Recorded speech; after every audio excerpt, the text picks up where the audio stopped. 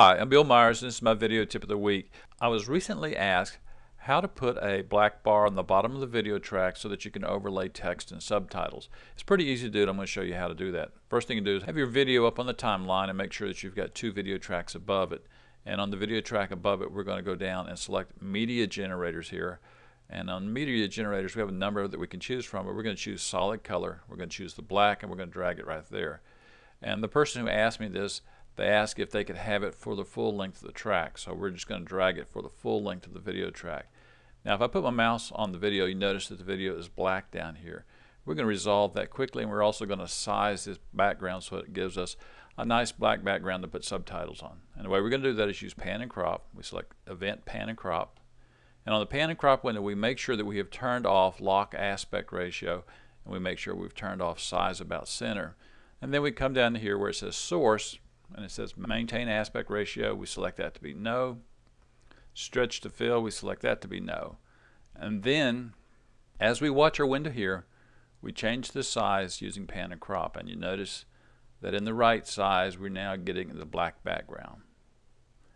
And if that's what we want, if that's the size we want, all we have to do now is close that window and we have the black background. Now you may not want it that black. You may want it so you can see through it, or you may want it so it's a different color. And again, we can do that by going to generated media. That's the generated media that we just created.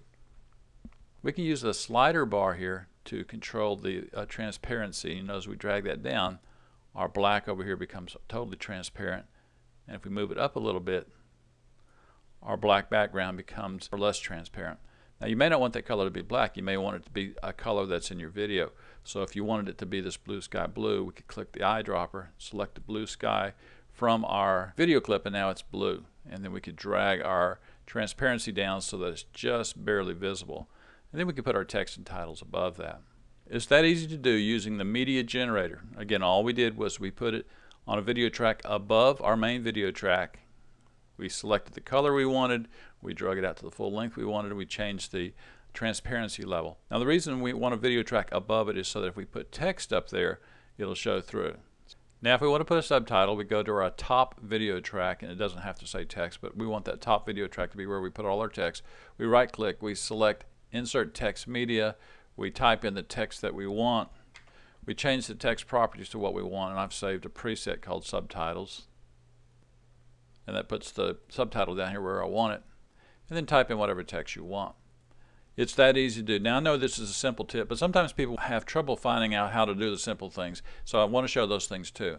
I'm Bill Myers. This has been another one of my video tips of the week. You can find more like this at www.bmyers.com or on my video 101 Tips and Tricks for Sony Movie Studio, which is available at Amazon as well as my website.